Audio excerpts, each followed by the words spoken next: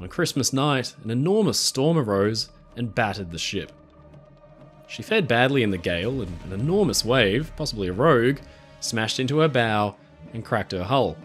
As the ship was smashed by monster waves and left drifting, then horrifyingly, the cargo shifted and the ship leaned over. 3 or so days later, the ship was listing way over to 45 degrees and a distress signal had been issued. Whatever the case, in the end, an American warship arrived on scene, but only just in time, because the Flying Enterprise was clearly losing its fight to stay afloat.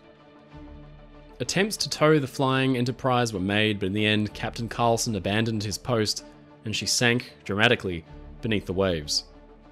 A newsreel cameraman captured the whole drama as the superstructure began to dip below. She rolled onto her side, and her bow, still full of air, lifted high into the sky before being dragged down.